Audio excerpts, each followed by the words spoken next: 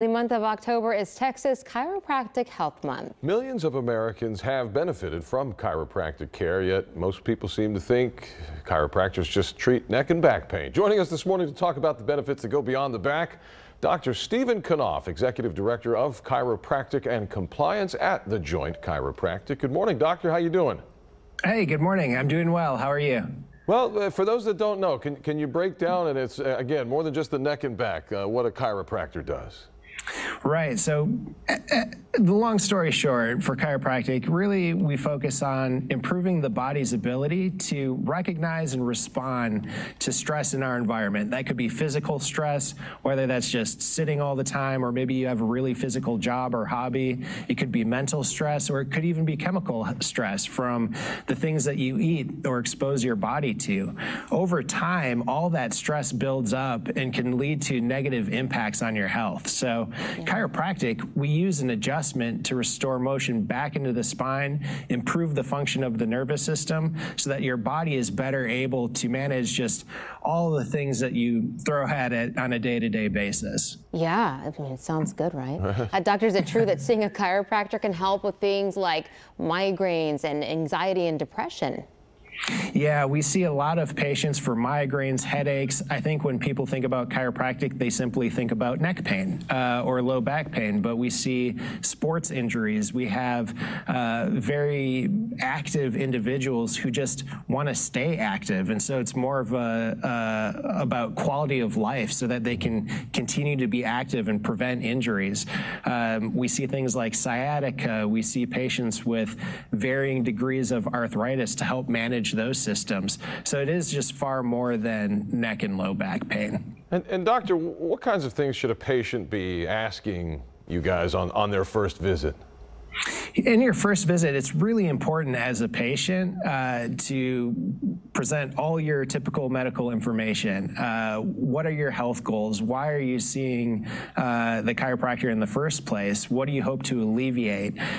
You want to put out your health history, your family history, so that when you have that consultation and examination with a chiropractor, they have all the information that they need to make sure that you're a great candidate for chiropractic care.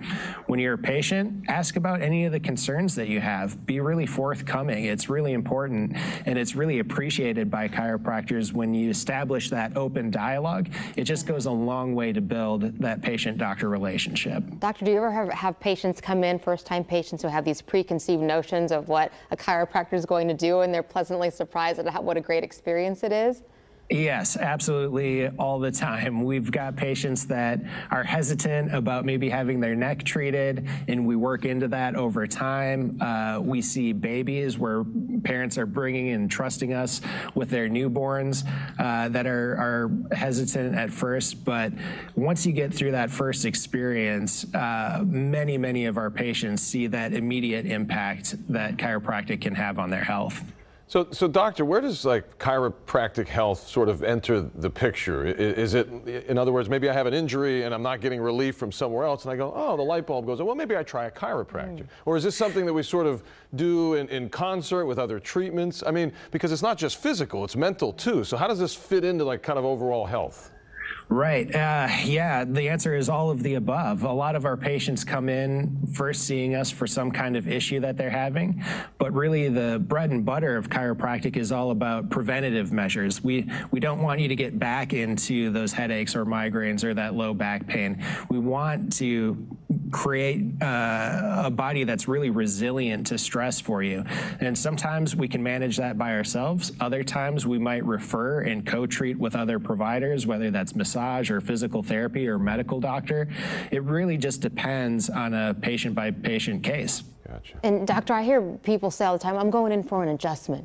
What exactly does that entail, and what can you expect from that treatment? Yeah, the adjustment, I think in the general public, most people will think of it as getting popped or getting cracked.